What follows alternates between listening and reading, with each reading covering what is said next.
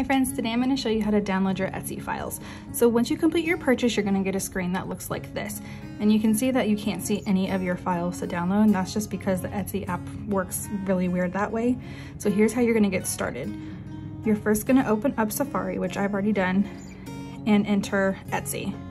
You're going to go to etsy.com and log in and do your information. And from there, you're going to see all of your downloads from purchases and reviews. So log in and go to purchases and reviews, and you'll end up at this page. Now, to download your files, you're gonna go right over here where it says ready to download. You're gonna select download files, and then you're gonna get this page right here. And you'll see a note from me. And then also you're gonna see this link here, which you're already watching that video. That is this video here. So you're gonna wanna watch this first. And that's obviously what you're doing. I wish I was able to send this to you guys upon purchase, but for whatever reason, message to buyers does not go in the email to you. It goes here in your downloads. So Etsy, if you could fix that, that would be really great. So now you're gonna go down and you're gonna see these are your 3 file downloads. Now you're probably wondering, where is my planner? Where's my notebook? Where is everything that I purchased? Well, what I do is I put everything in Google Drive. That way you always have access to new and updated versions of what you purchased. So what we're gonna do first is you wanna download your Start Here guide. So we're gonna select download. And here you go, here's your Start Here guide.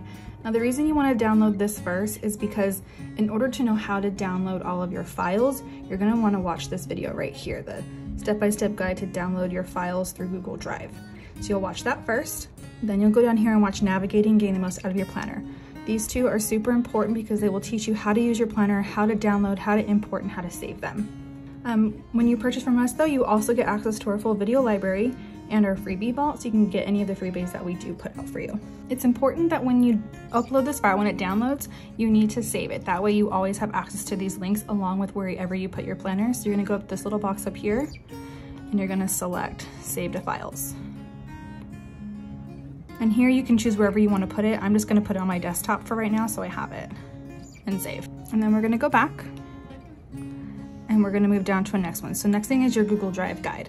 So you're gonna download that, and there's your Google Drive guide. Now, why is this important? This is the links that house your entire purchase. So this link will take you to the Google Drive that holds your planner or your notebook, and this one will take you to where your sticker book and your PNG files live. So make sure you save this. If for some reason you ever lose these files, please let me know and I will help you recover them. We're gonna do the same process we did with the Start Here guide. So you're gonna tap this little square, scroll down to Save the Files, and then we're just gonna put it on the desktop for now and put it wherever you wanna go. So now you've got that saved. We're gonna go back and you're gonna download whatever files are left.